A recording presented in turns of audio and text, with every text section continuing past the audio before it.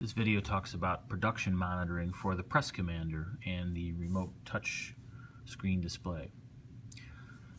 We start out by entering in the shift production time number, which is the maximum number of minutes the shift would have the press in production. It's the best case scenario. Right now it's 400 minutes. We can go and change that value. Let's say 200 minutes, and the maximum production rate of 100 parts here, we could change that, make it 110 parts. So that affects availability, performance based on runtime and the combination of downtime and standby time.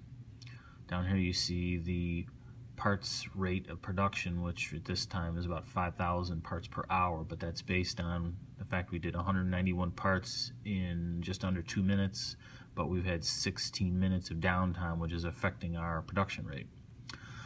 That in turn affects the performance rate, which is going down as we sit idle. That'll go up when we start to produce more parts. Availability also goes down as we stand by. That'll go up as we produce more parts. We can also go and enter in downtime reasons like waiting for material. That is a downtime reason that'll affect your downtime. When you're done, you can either choose another one or put it back in production. And then we can arm the press. Cycle it. That'll make the production rate start to climb slowly at first until it overcomes the fact that we've had 17 minutes or 18 minutes total downtime.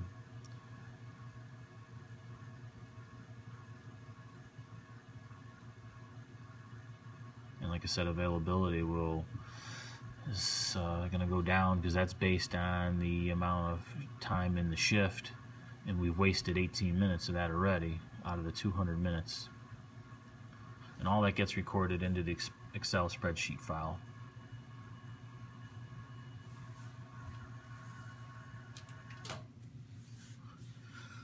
And that's it.